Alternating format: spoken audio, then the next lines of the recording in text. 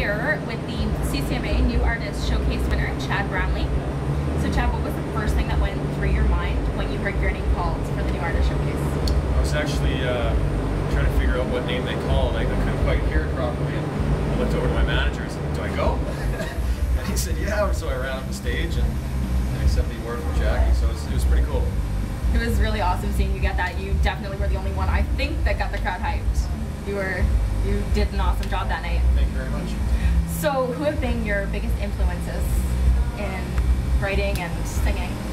There's been a ton. I mean, I think influences come from so many different artists, and they kind of fill that well of ideas inside you. And I mean, it started with Garth Brooks, and I'm very rock influenced as well. So I mean, I listen to a lot of Daughtry and Three Doors Down, and tragically have Jack Johnson. So I kind of have a mishmash of stuff that I get my ideas from.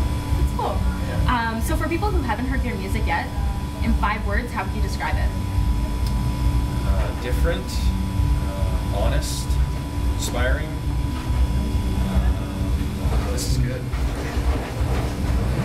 Fun and emotional. Definitely. Good answer. So we know that you used to be a hockey player. Yep. So do you still have time to go out and hang out with your friends on the ice and play hockey with this crazy career? Maybe once a month. So I like getting out there, just having some fun with the guys. No refs or line changes. It's just going and having a good time. So yeah, just there every once in a while. Awesome. Yeah. Cool. So guys, I'm again with Chad Brownlee, and thanks for doing this. Thanks a lot. We'll see you later. Appreciate it. Thanks.